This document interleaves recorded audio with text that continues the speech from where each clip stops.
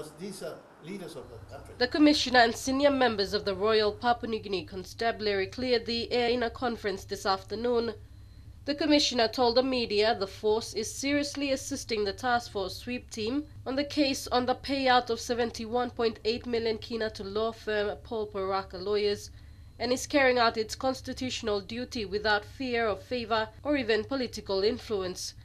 The ongoing investigations into the 71 million kina case, including the complaint laid by opposition leader Belden Nama against the Prime Minister, is currently being investigated by police, fraud and anti-corruption detectives attached with Task Force Sweep.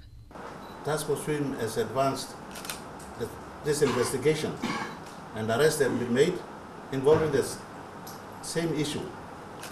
And if we had to investigate by another team, that would be a conflict. So it is proper at a professional angle that you allow one team to complete the investigation. The Commissioner named the 4 members of the force who were suspended this morning. They are still on pay. They are Detective Inspector Joel Simatab, Detective Sergeant Michael Dukur, Detective Senior Constable Robert Ewile, and First Constable Thaddeus Yangawi. He said the 3 warrants of arrests, including 6 others with regards to matters concerning the payments by the state to Paul Paraka lawyers, were yesterday set aside by the District Court as they were non-compliant with various provisions of the Arrest Act. You cannot get the warrant of arrest while the investigation is still continuing.